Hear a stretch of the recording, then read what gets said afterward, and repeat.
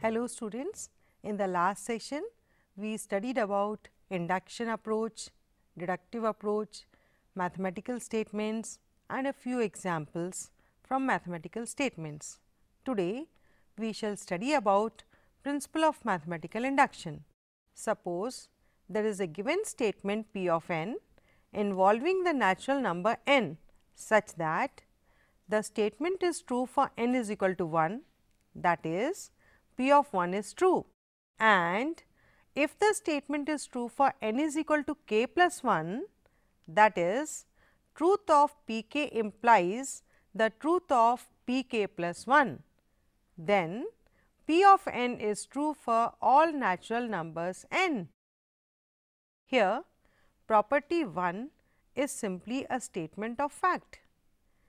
There may be a situation when a statement is true for all n greater than or equal to 4. In this case, step 1 will start from n is equal to 4 and we shall verify the result for n is equal to 4, that is P of 4, whereas property 2 is a conditional property.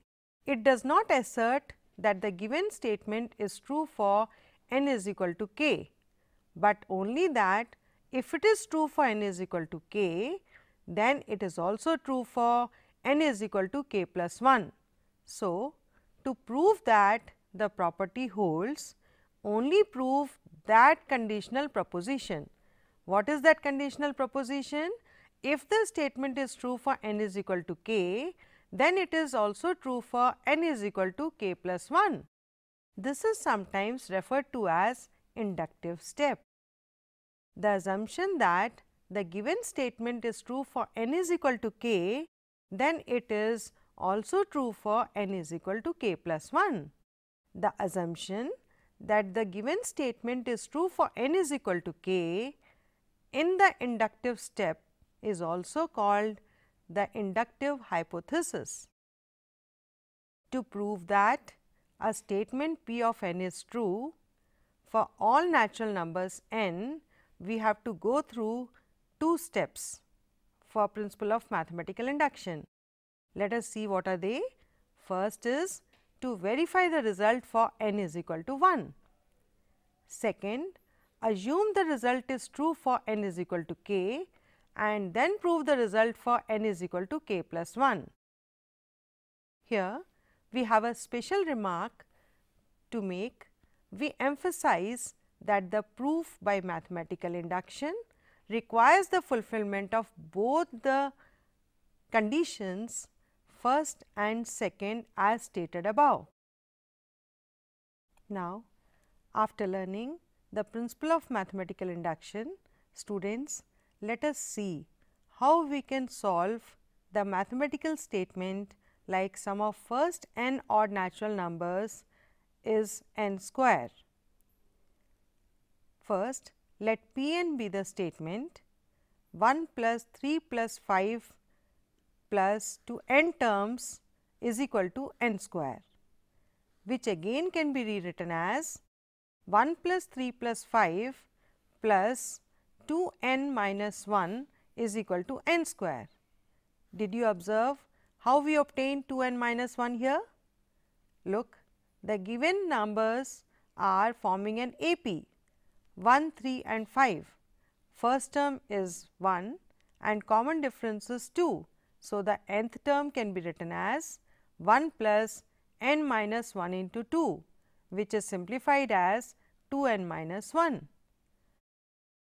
Now, step 1, P 1 means 1 is equal to 1 square, which is true. That implies P of 1 is true. In step 2, P m is true, that is 1 plus 3 plus 5 plus 2 m minus 1 is equal to m square. Take this equation as 1. Now, we shall prove that P of m plus 1 is true. For that, 1 plus 3 plus 5 plus 2 m plus 1 minus 1 is equal to m plus 1 whole square. is to be proved, 1 plus 3 plus 5 plus 2m plus 1 terms, that can be rewritten as 1 plus 3 plus 5 plus 2m minus 1 plus 2m plus 1. Using the first equation, we can rewrite this as m square plus 2m plus 1. This is an expansion of a binomial and we could write it as m plus 1 whole square. That implies p of m plus 1 is true. Hence, by the principle of mathematical induction, p of n is true for all n. Therefore, the sum of first n odd natural numbers is n square. Now, let us solve one more question using principle of mathematical induction for all natural numbers.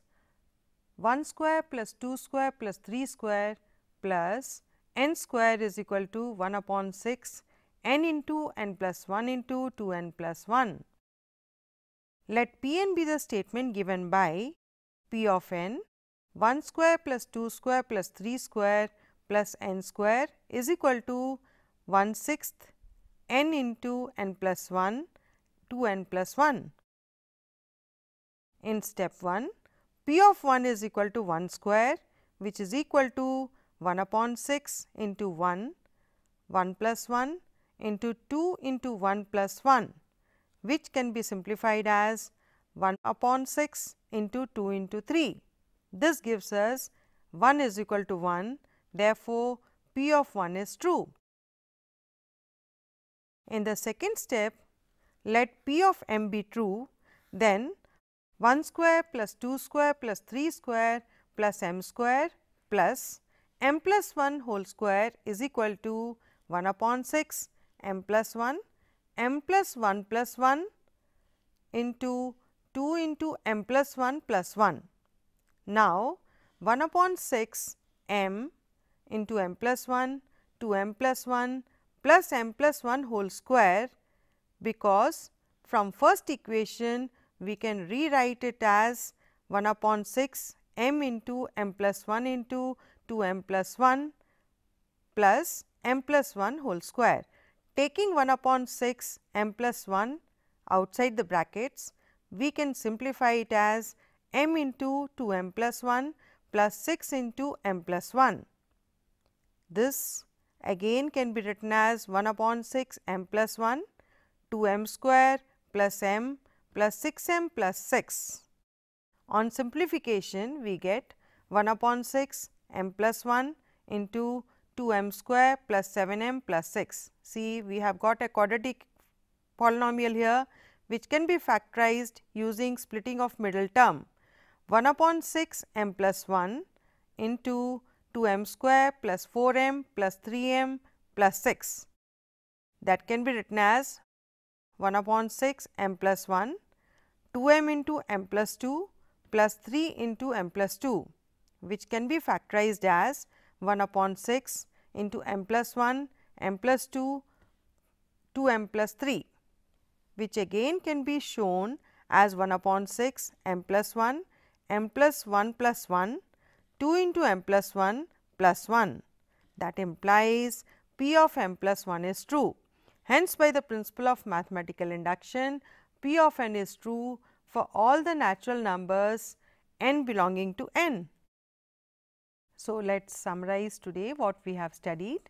The principle of mathematical induction is one such tool which can be used to prove a wide variety of mathematical statements. Each such statement is assumed as P of n associated with positive integer n, for which the correctness for the case n is equal to 1 is examined. Then, assuming the truth of P of k for some positive integer k, the truth of P of k plus 1 is established. Today, we have solved some questions based on this, and the rest of the questions we shall continue in the next session.